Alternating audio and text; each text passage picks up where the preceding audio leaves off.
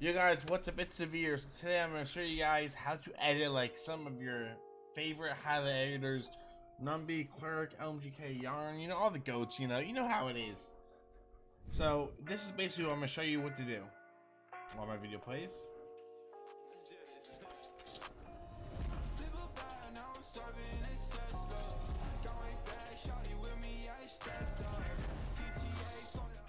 Alright, part one, we have syncing the clips. So how I sync, I use timer map. So exactly for here, this is my graph for this. Basically how it looks. This is so there's like no type of frame loss or any of that BSF there. And then I'm going to show you on this last clip on how I do it. Now we pull this clip out. Boom, gets the kill. Control Shift D, Control Alt T. Pull this timer map out, and say I want it to end right here, right? I'm gonna right click, easy ease, go to my graph editor, click plus my keyboard to zoom in, and literally just do exactly like this. I go to preview and I click frame by frame by frame by frame by frame, just to see if there's any duplicate frames, which if duplicate frames mean frame loss, and you don't want frame loss because it makes your video look super choppy. And right there, see? So all I'll do is maybe like move this in more and move this down, or yeah, I'll move this down a bit in. If you ever have it where there's duplicate frames, all you do is just mess with your graph a bit.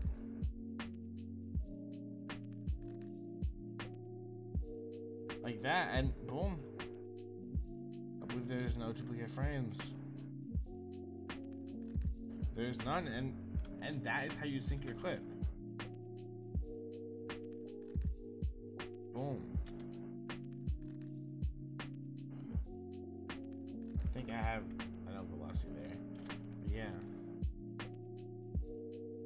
Boom, and that's how you sync your clip. Syncing is super easy, and adding all the effects is super easy. Now you're gonna have part two where you add all the effects. Alright, now let me show you what I did right here. So we have our screen pump, we have our shake, we have our tilt shake, we have our levels, and we have our warp and our RGB separation thing. Wait, this is what I think it is? Yes, it is. Alrighty. So this is literally what it is. You get your transform, you click scale. A couple frames before, like see right here, make a keyframe. Make a keyframe for let's do 115.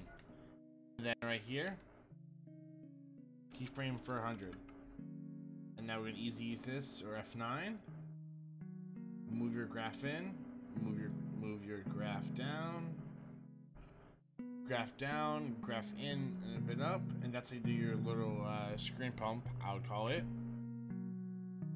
As you can tell, boom, that little oomph a bit. Alright, after that we're going to add our tilt shake, which is I have my own tilt shake that I made. Let me show you. These are the settings. You can pause it and look. It's all off, and that is for my Z, and this is for my tilt. And I have that, this is how my graph looks for my tilt shake as well, showing you about that. And then under my tilt shake, what I would usually add is another thing. So I have my Trickshot impact, which I'm gonna put that right here, which is I usually put the twitch around 5. Put my film glow to maybe like 85, and yeah, basically literally what I did. I'm gonna move this above this because it does have a transform layer. Ends at 3.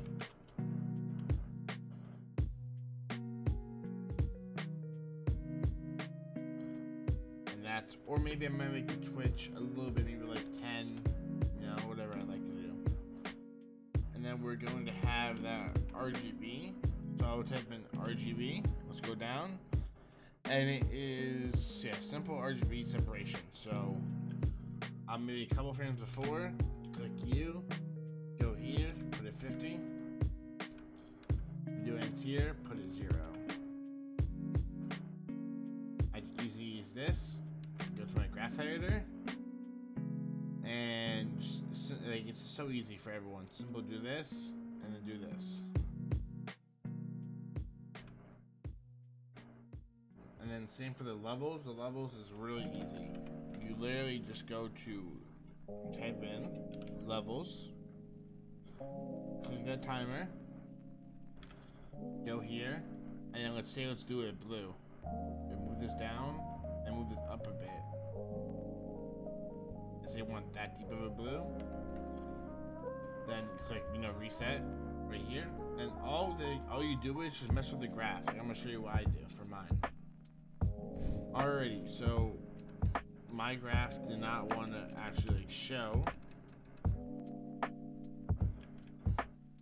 Alright, so my graph did not want to show. It's still low down here. So all you do is pull these lines together, and same for here. You literally just pull this in.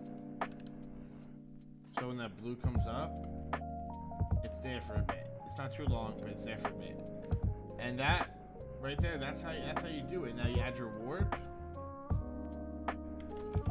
You can type in warp, scroll down to the bottom, go here, turn it on fisheye, maybe go right here with put your bend on 0. Right here we'll put it maybe like -65, and on 2 it will become 20, and then you put it right back to 0. And same thing, you're gonna ease this, go here, and like you literally do the same thing with your graph.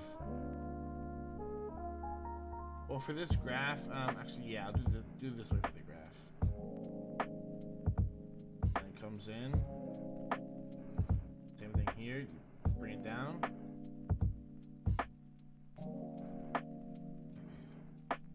Boom. Boom. Or I'll make this a little like longer.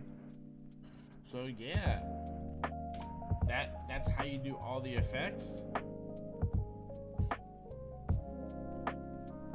And boom, that's how you do it. Boom.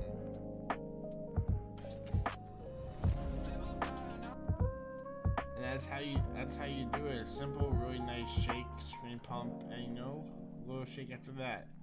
Of course, you can make your shake more or not. Alright guys, you've made it to the end of the video. Thank you guys so much for watching. Now, if you like the gameplay you're watching it right now, I would go purchase my editing pack. There's a link in the description, top of the link. All the stuff you're watching on your screen right now, that will be in my pack. I'm going to have private tutorials in the private Discord. There's going to be my presets. There's going to be tons of overlays. Cinematics. Pre-record cinematics that are really good. A tutorial on how I do my cinematic intros on my text, tutorials on sound effects, private tutorials on your effects and syncing and pan crop, all that good stuff. If you would love being a really good how the editor, I would definitely advise, or montage too, because the stuff you can import the same stuff to montages. It would work out fine. So if you really enjoy this type of content and support me, I would love you so much if you would click the description and buy that pack if you would like to. Thank you guys so much for watching this video. If this helps you, please like, comment, share, subscribe, and send it to some of your friends. Hopefully it helps them out too. Thank you guys so much.